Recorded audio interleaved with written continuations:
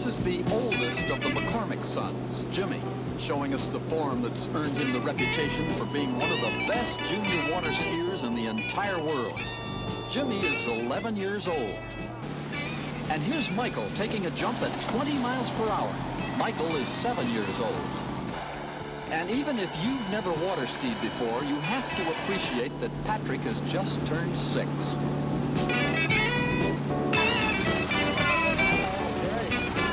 Last but not least is Daniel, the baby. He's just 3 years old and he can't even swim yet. I guess that's one way to encourage staying on your feet. Ah, rescued.